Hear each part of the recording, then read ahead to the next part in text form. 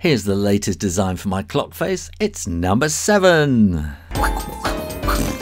Well, for the number 7 on this clock face, I decided I was going to draw an axe, because it kind of comes naturally with a number 7 shape.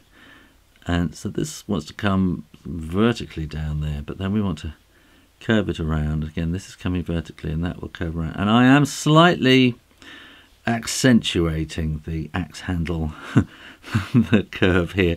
I think it would normally come to about there. So I'm accentuating it for the effect of it looking like a number 7. And here we want to bring that there. This wants to be sharp edges, and that will come to there. Bring this all the way down, curl it around slightly, and slightly curling around the edges there.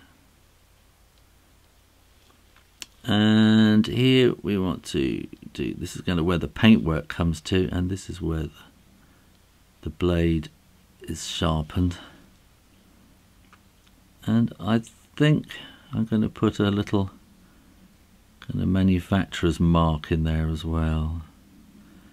The famous Acme brand, which you'll see on all those Roadrunner movies. And I'm going to put some kind of wood effect in here, so that will come up there and down there, like that.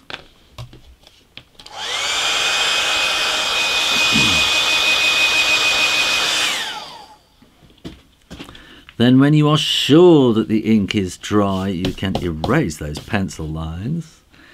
And I'm going to put some bit of hatching there to give a kind of a sharp edged steel effect, and then just some little bit there to show that that's still metal.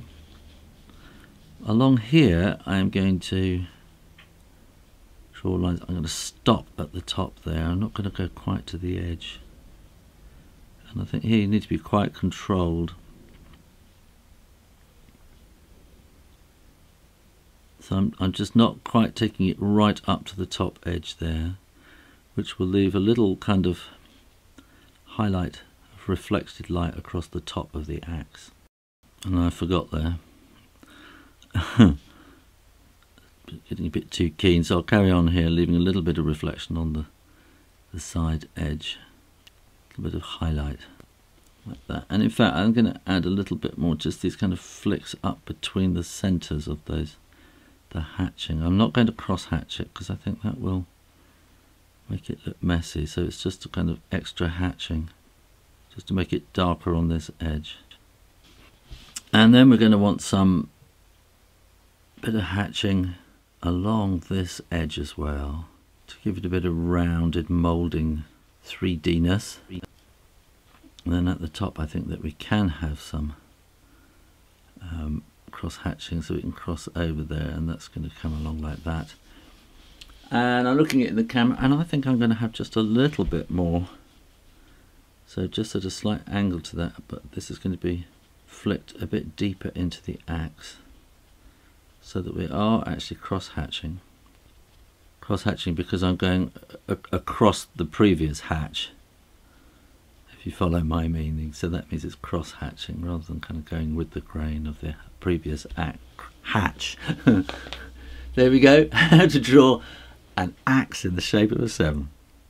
Well, I hope you enjoyed that, and if you did, why not go and learn how to draw cartoon people, or have a go at the mystery drawing. Either way, make sure you click that logo and subscribe on YouTube for lots more drawing videos. And why not go and join my art school on Patreon? All my courses, they start from only $3 a month, and there's assignments and all sorts of stuff like that. Check it out, and in the meantime, keep drawing, drawing, drawing. Practice, practice, practice. And I'll see you next time. You take care now. Bye-bye.